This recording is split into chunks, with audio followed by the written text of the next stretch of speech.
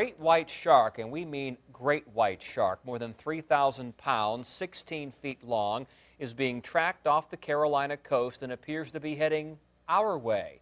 10 on your side's Art Kahn is here with a story that's getting international attention. Art, sounds a little like the movie Jaws. Yeah, Tom, but this one's real. The shark, known by the researchers that found her as Mary Lee, is, for now at least, well off the coast of North Carolina, having just rounded Cape Hatteras this morning. Mary Lee was captured in September off the coast of Cape Cod. Scientists attached an advanced transmitting device to the shark's dorsal fin and released her back into the ocean. Since then, a satellite has been tracking her movement up and down the East Coast, and people throughout the Southeast are following the shark's movement through an online site known as the Shark Tracker.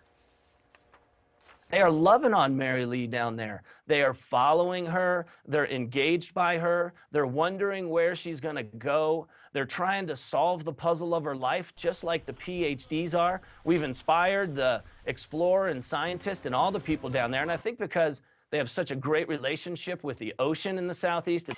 That was Chris Fisher, the founder of OCEARCH, which is the research group that started this historic project. Tonight at 6, you'll hear more from him about what makes this such a significant breakthrough in the history of shark research, and we'll tell you how you can get involved. It's a fascinating story. You won't want to miss it. Art Kahn, 10 on your side.